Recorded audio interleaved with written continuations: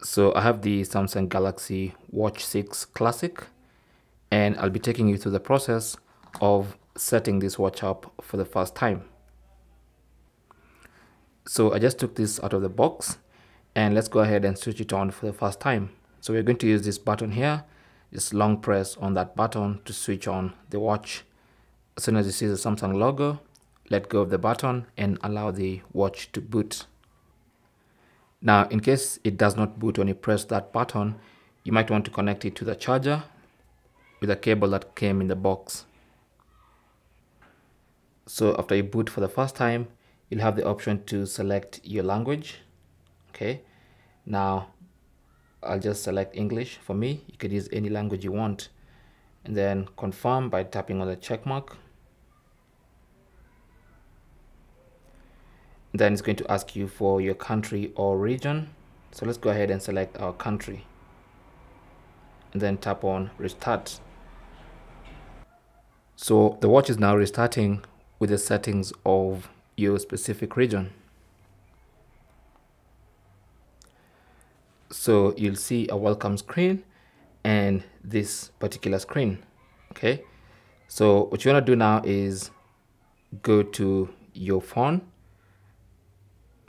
a Samsung phone, and then go to the Galaxy Watch, Galaxy wearable app. Now, sometimes your phone will automatically identify the watch and ask you to connect. If that does not happen, then you can go to the Galaxy wearable application. If you don't have it on your Samsung watch, then you can always go to the Play Store and search for Galaxy wearable.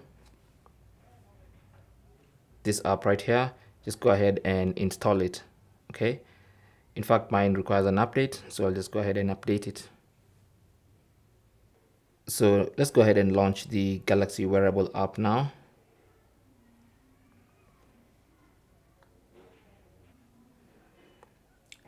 And tap on continue.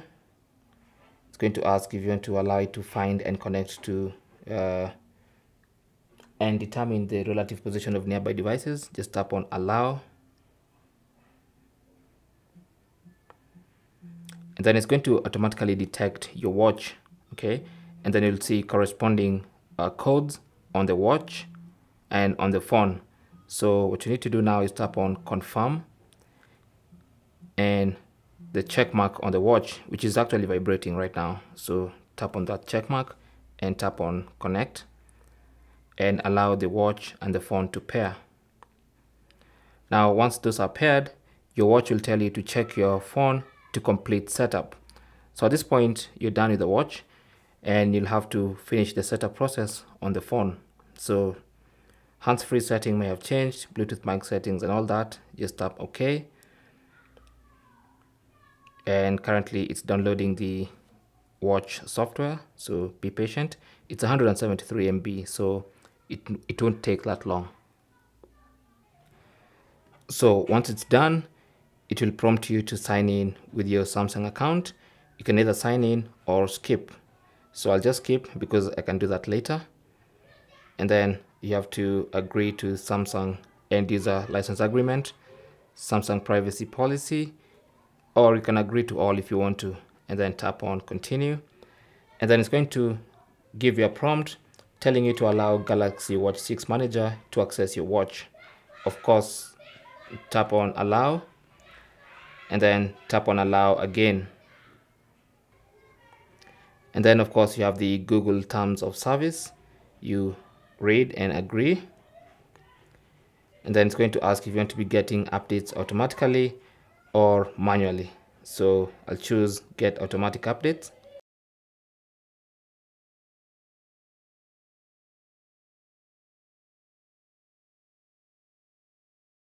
Once it's done getting ready, it will ask you to sign in with one of your Google accounts that are already signed in on the phone. So you can choose to sign in or just skip that, but I'll choose to sign in. So I'll tap on that and then tap on next. It's going to ask me to verify by unlocking my phone, and I'll do just that. And now it's signing me in to my Google account on the watch.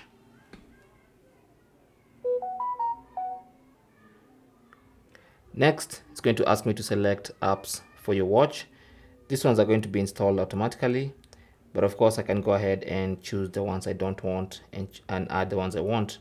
There are also some recommended apps which you can install, but I'll do all that later. So I'll just skip this or tap on continue, depending on what you want, of course.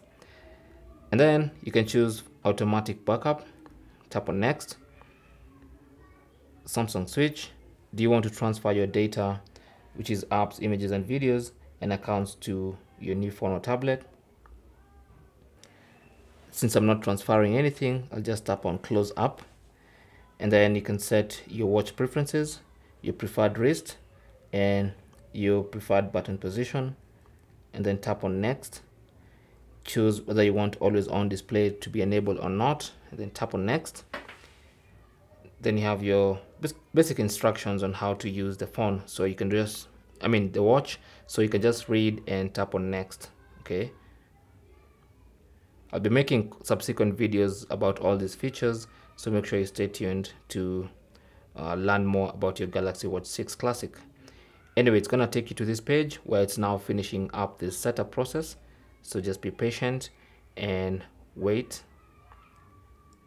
Once it's done, it will let you know that you're done. It says you're all set and the watch app is there, and you can now press that and it's gonna start in a few moments.